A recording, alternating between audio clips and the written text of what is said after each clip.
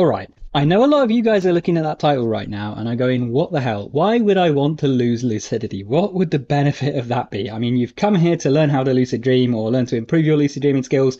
Why would you ever want to do the exact opposite and lose lucidity? Well, I think there are a couple of times where you might actually want to do this. So I'm actually going to talk about that, and I'm going to use a dream that I had last night as an example of where this might actually be useful sometimes.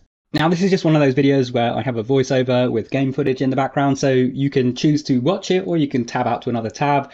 I do apologize also if the audio quality is a bit lower. Basically, I have my fan on full blast and I needed to use the noise cancelling, which is why I'm doing this video like this, because it is really, really hot today. Couple of things before we start. If you're new here or you're not yet subscribed, hit that subscribe button, enable notifications, then you'll be up to date when my new videos come out. And if you're interested in getting a great guide to lucid dreaming, now's your chance, because I am doing a 50% off discount sale on my lucid dreaming book, the Lucid Dream Book.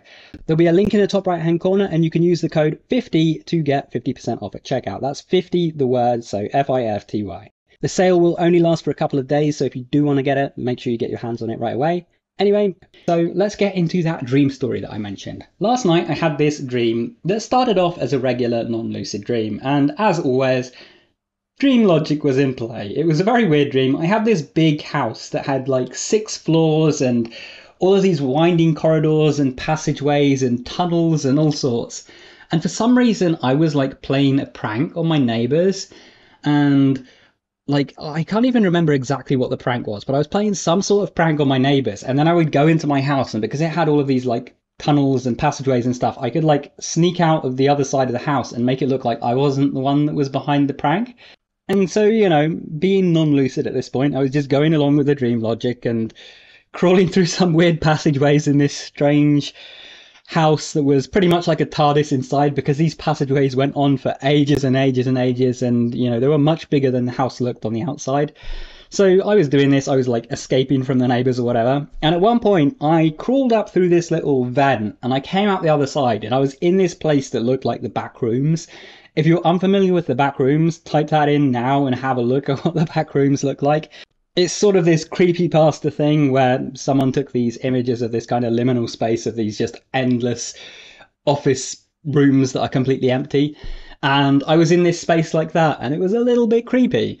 And that's when lucidity kicked in. I've mentioned this on my channel before, but I basically pretty much never have nightmares now, because whenever I get scared or feel like something is creepy or a little bit off or unsettling in a dream, it sort of kicks in the realization that, hey, that's normally not the case in waking life. I'm probably dreaming right now, and either I become lucid, or at the very least I have this instinct that I know that I can just open my eyes to wake up. Now, I didn't open my eyes to wake up. I instead realized that, hey, I'm actually in a dream now. And so I was lucid and I was in this little back rooms area, and it was really cool being in this creepy endless set of rooms. But then I realized, hey, I actually am no longer scared of it, because I know this is just a dream and I can wake myself up at any point. And I thought, wouldn't it be cool if I didn't know this was a dream and I was just exploring with that kind of creepy, unsettling feeling that like I'm stuck in the back rooms or whatever. And the good news is, if you ever find yourself in a dream like this, where you actually think it would be beneficial to not know that you're dreaming and to just believe that all of this is real, you can make that happen. Now, sometimes you can slip out of lucidity naturally, but as you get more experience with lucid dreaming, this becomes very unlikely to happen. Typically, once you're lucid in a dream, you're going to be lucid for the rest of that dream once you've got a certain level of experience. So I find that if you want to ensure that you actually lose lucidity, you normally have to go about it in a more active way. And I find that the simplest way to do this is literally just to tell yourself that you're not dreaming. And so I did this. I just repeated to myself that this is real, this is not a dream, this is real, this is not a dream. And then I kept exploring the back rooms, and a few moments later, my brain literally just forgot that I was lucid a moment ago and that I was in a dream. And sure enough, I was able to explore with the whole creepy sensation of thinking I was stuck in the back rooms. And it was a lot of fun. It was like being in a horror game times 10. I'll say that much.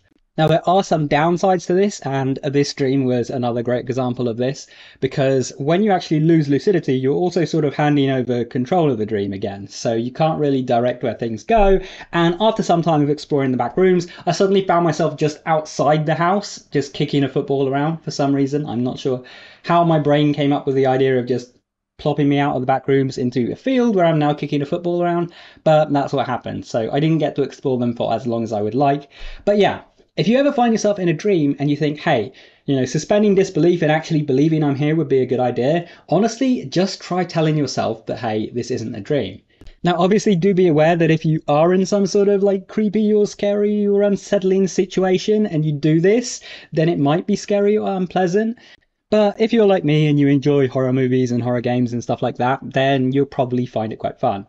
Normally, though, the place where I would use something like this is if, for example, I'm just having some exciting adventure in the dream. I'm on some kind of crazy adventure and going along with the dream story, then at times it can be fun to relinquish that knowledge that you are dreaming and go back into believing that all of this is really happening. Because, when you're out there fighting dragons or, I don't know, flying through space on some spaceship, smuggling some kind of weird space chemicals or whatever, then it's fun to completely suspend disbelief, really believe that you're there, and not have this knowledge in the back of your mind that, hey, I'm in a dream, none of this is real, and 10 minutes from now I'm probably going to wake up. This can also be great if you're someone that likes being the architect of your dreams. If you're someone that likes to choose every little detail about the dream, you want to create your own location from scratch. You want to create your own dream characters, or you want to go to a brand new world of your creation with your own lore and so on. Maybe, you're a writer and you've actually written a novel and you want to go and visit the characters from your novel and the places from your novel in a lucid dream. Well, wouldn't it be cool to actually then lose that lucidity briefly and really believe that you're a character in one of your own worlds? Imagine what that would feel like. Well, you can actually do that, so you don't have to imagine. Give this a try and see how much fun it can be. I'm also curious if any of you guys have any techniques for purposefully losing lucidity, or if this is something that you've never tried before.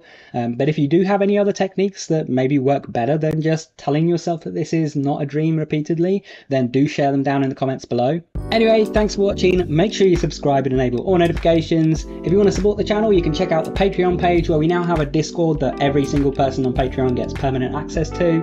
And if you want to keep watching, check out one of the videos on screen, go watch that, and I'll see you there soon. Take care.